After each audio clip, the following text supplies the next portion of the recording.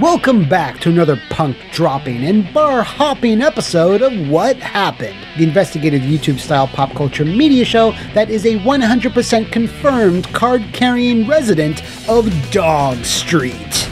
This week, we'll be taking a look at one of the first hyped games for Sony's mighty PlayStation Double Ballin', and which also represented Square's first effort into delivering more cinematic movie-style games, complete with lifelike, stirring performances.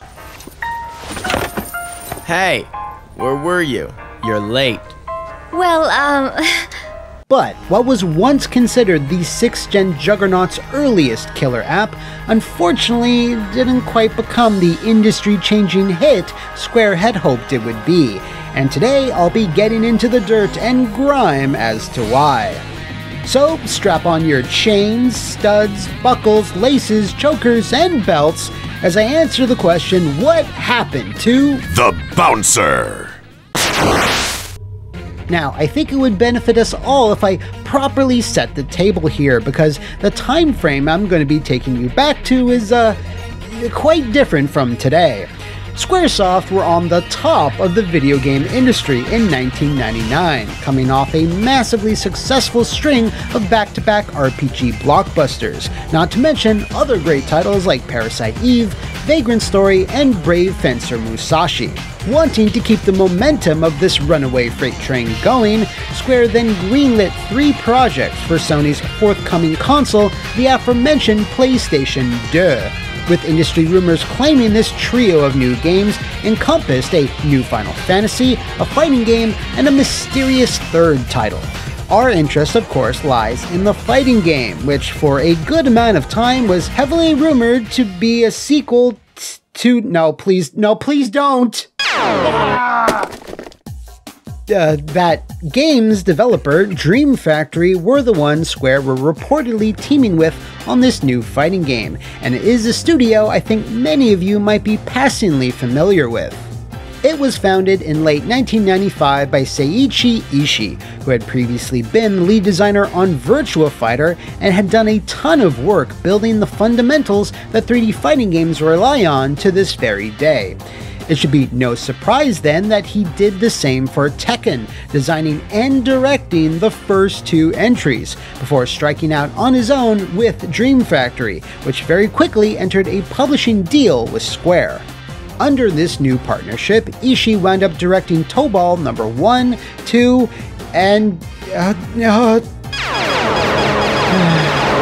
It then follows that Ishii would be the natural choice to also serve as the director for this new PS2 fighting game project. But instead of a sequel, it was going to be an all-new IP, and this time it would be a far more collaborative project. This was due to the fact that Ishii would have to share directing duties with Square's own Takashi Tokita, who any RPG fan should be familiar with, but in case you're not, he directed both Parasite Eve and Chrono Trigger, along with working on a ton of other Square classics.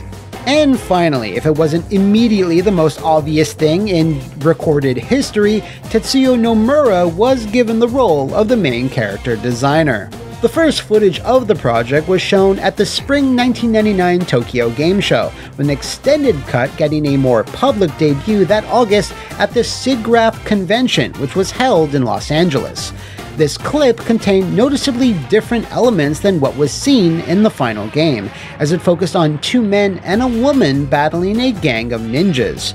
Previews from the time, such as the one written by IGN, likened the tone and fight choreography to a John Woo film, and if you can see past the 1999 off-screen fuzz, it wasn't too far from that.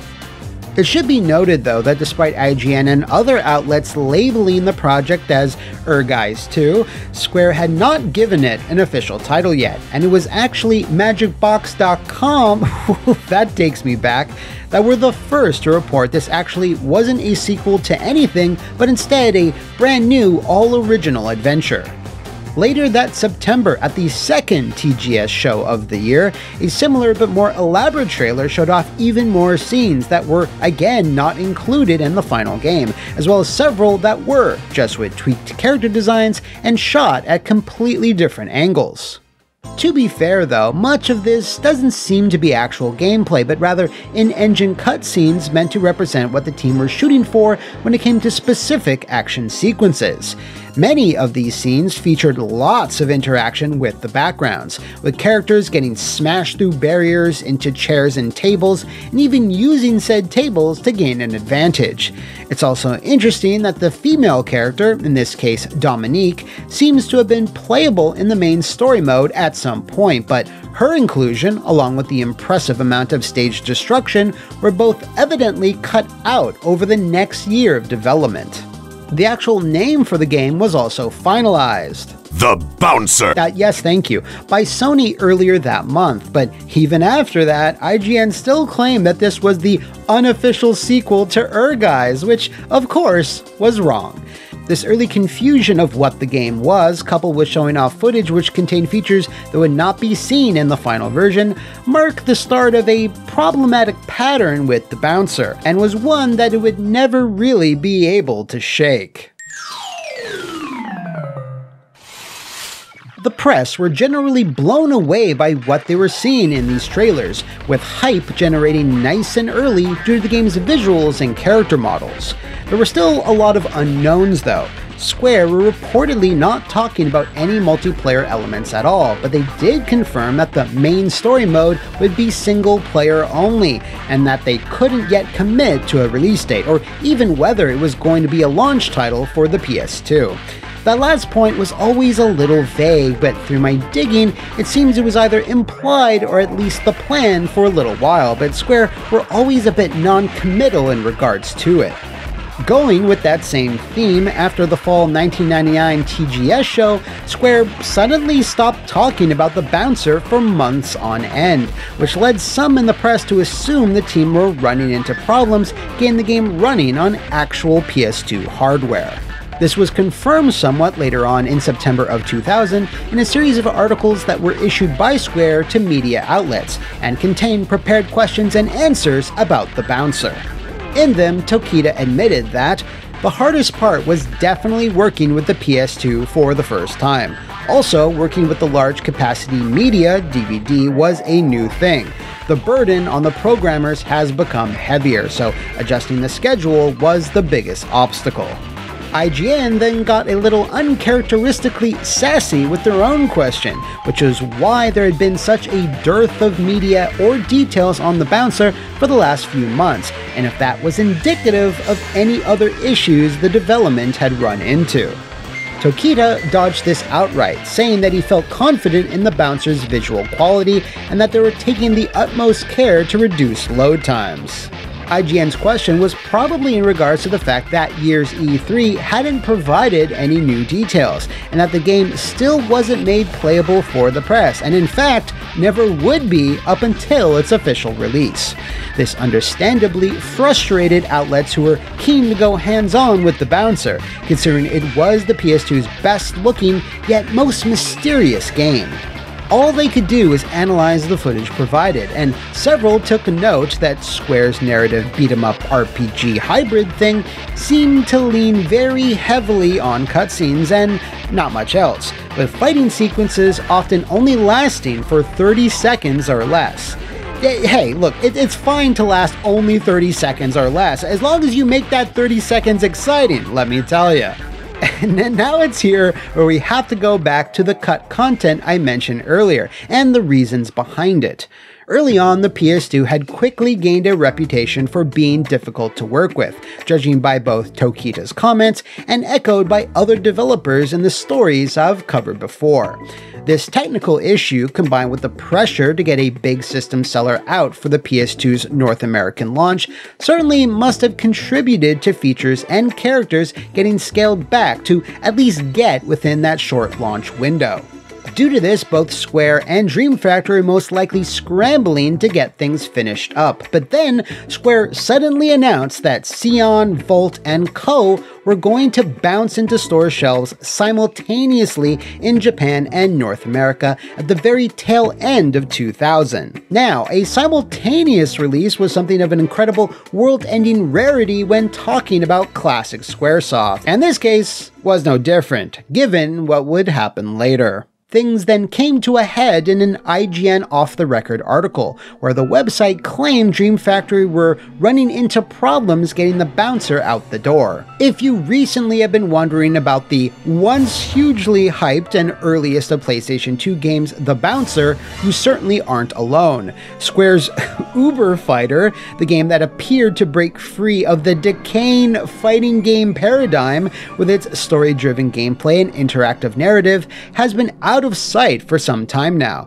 Square hasn't cancelled the game by any means, but apparently the development team at Dream Factory is reportedly having to pace itself up the long, steep development road that the PS2 has earned a reputation for in its short existence. They finished this rumor off by saying the Bouncer was now being pushed to January 2001, and it's funny how they were both right and wrong about this for completely different reasons. The Japanese version did make it out before the end of the year, December 23rd to be precise, but the Western version was indeed pushed to January, which honestly wasn't a big deal until it was. The initial launch of the PS2 didn't go as well as Sony were hoping, as it lacked big marquee titles to really push sales, so in conjunction with an initiative Sony had already been doing for a few years, where they would help third-party publishers to push upcoming titles, March 2001 was being positioned as a soft relaunch of the console.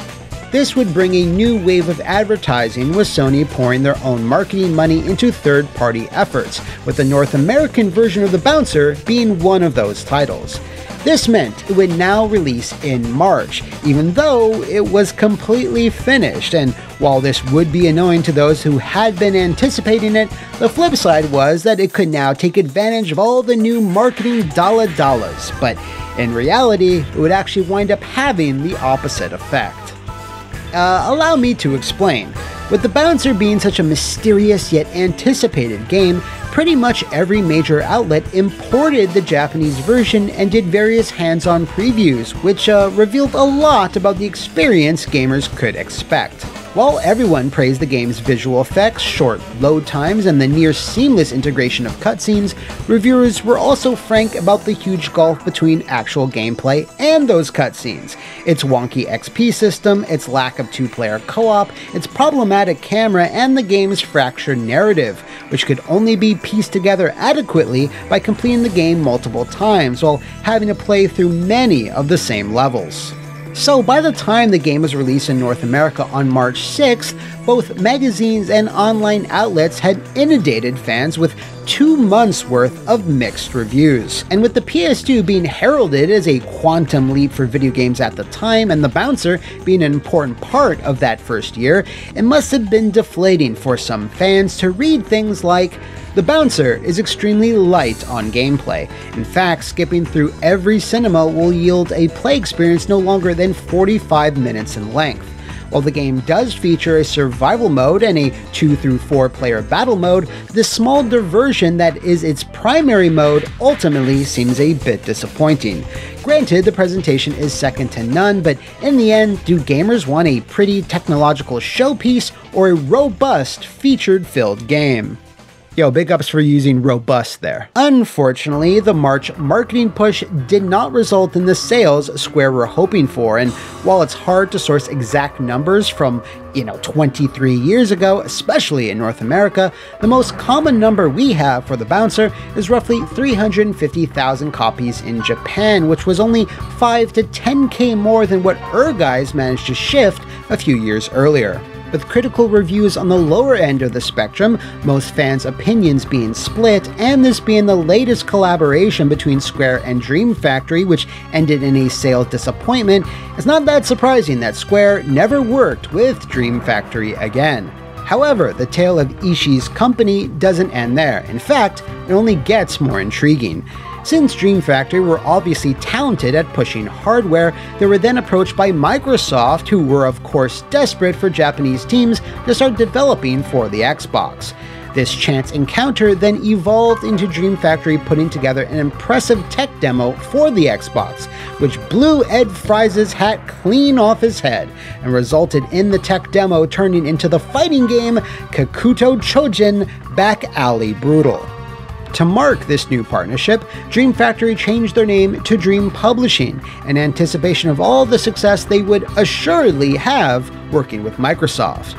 That assuredly was in quotations, of course, because when Kakuto Chojin did not sell well in Japan or anywhere really, their partnership with Microsoft promptly dissolved, so they went back to the Dream Factory name and resumed development on the PS2. They wound up teaming with Spike to make Crimson Tears for Capcom, which, to its credit, was a much better mix of an RPG and a beat-em-up.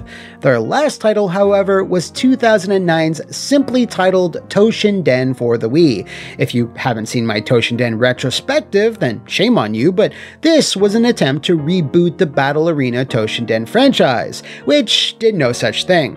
It's a pretty solid game for what it is, but it again didn't sell very well and was never released outside of Japan. After that, sadly, the story of Dream Factory just sort of ends. Or does it? Yes, it does. But not really though. Strangely, there was never an announcement of the studio actually closing its doors or even facing bankruptcy. There was just silence. Hell, even Ishii's work history also suddenly stopped. But thanks to the efforts of the Sober Dwarf, linked in the description below, we now know that after 9 years of nothing, both he and Dream Factory were credited for developing a mobile version of Namco's Xevious, but in a somewhat stark revelation, Ishii was revealed to be its only employee. The rest of the staff had since moved on, but fortunately, Ishii took this in stride, saying he was happy making smaller titles under his own steam, which, while a commendable attitude, is still a bit depressing considering how integral he was to the success of 3D fighting games.